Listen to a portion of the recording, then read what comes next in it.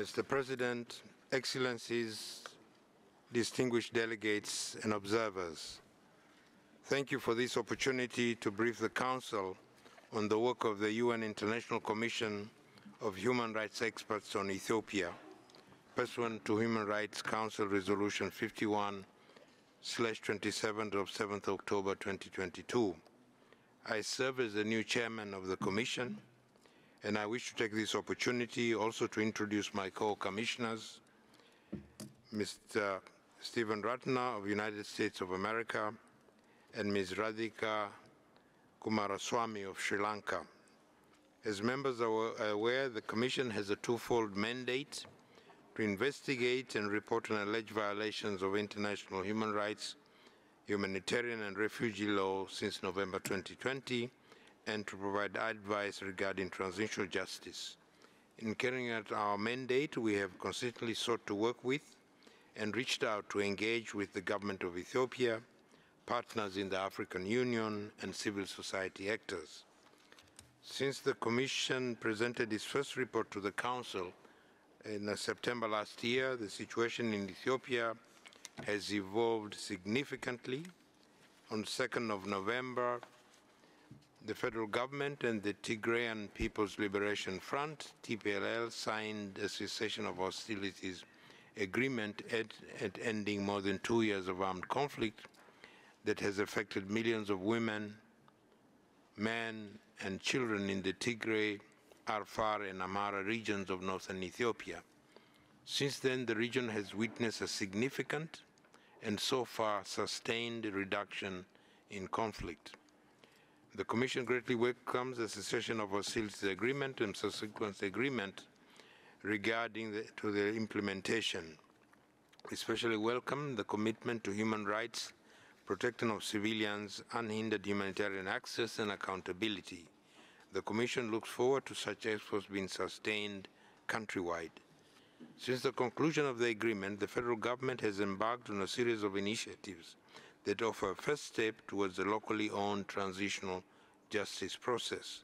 This includes the current consultation on its green paper, policy option for transitional justice. What is too early to assess progress, we are hopeful that this and other national processes contribute towards inclusive, gender-responsive, victim and survivor-centered approaches to accountability, truth-telling and reconciliation, reparation, as well as the establishment of necessary policies for non-recurrence of violence.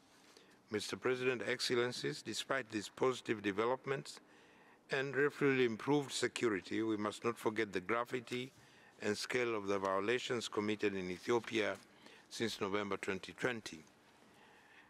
Our 2022 September report found reasonable grounds to believe that all parties to the conflict had committed war crimes and violation of abuses of human rights since fighting erupted in November 2020. The Commission continues to investigate these allegations in addition to alleged allegations of serious violation and abuses committed since the signing of the peace agreement. The Commission stresses that independent investigations and accountability for such acts is essential, not just for justice for survivors, victims and their families, but also to deter commission of future violations and abuses.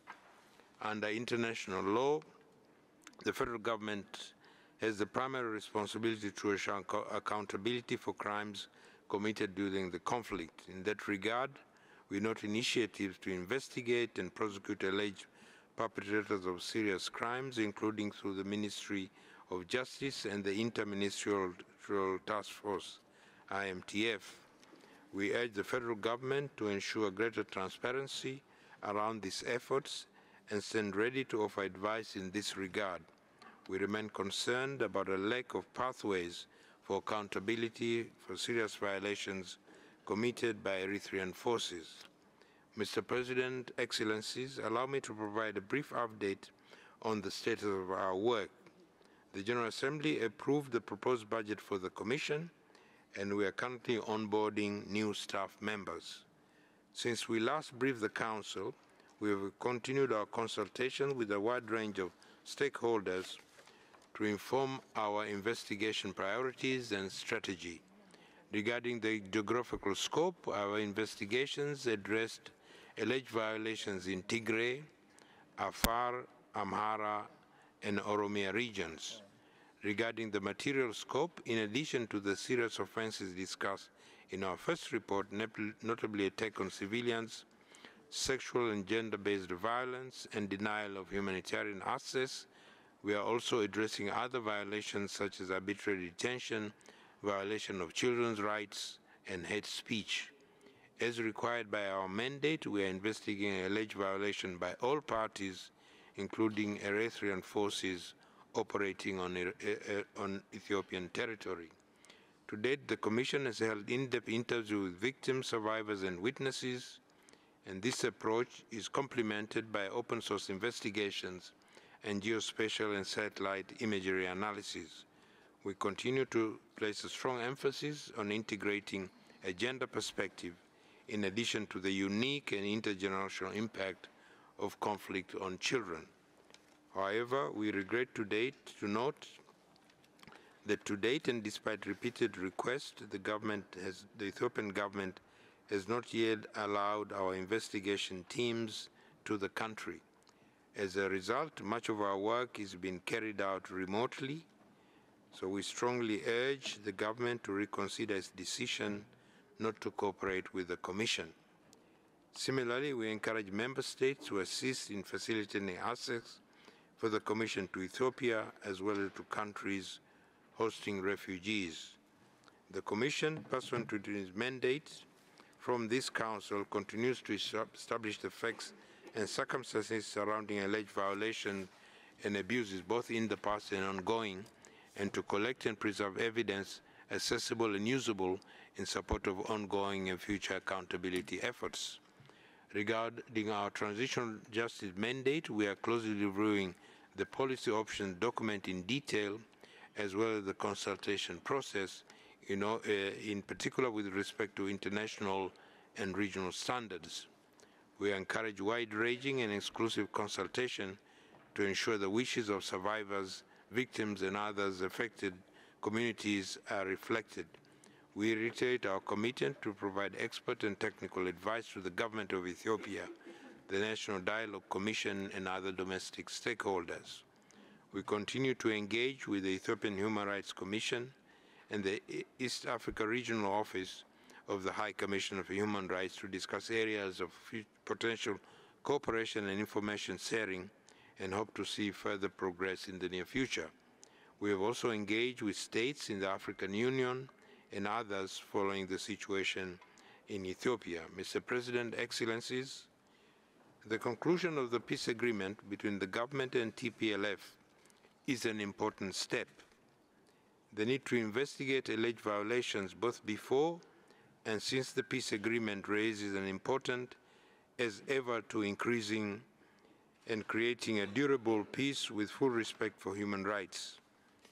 An overwhelming message from our engagement with survivors, victims, and witnesses is their desire for greater awareness of the harm they have suffered and a resounding call for sustainable peace and justice. Many express a strong conviction that peace and justice are two mutually reinforcing objectives. One cannot exist without the other, a position shared by the Commission and this Council. One man displaced from his village, detained for more than a year, and unable to return to his home, told us recently, "I want to go back to my old village, but first I need to see peace. It needs to be safe to return home, but right now it is not. After peace, we need support, humanitarian and other assistance, so we may rebuild our lives. And then we need justice. Those who committed crimes should not be able to do it again. And finally, we need awareness. We need the world to know what happened to us. It cannot be forgotten. We shall not be forgotten." I thank you very much, Mr. President. I thank you, sir.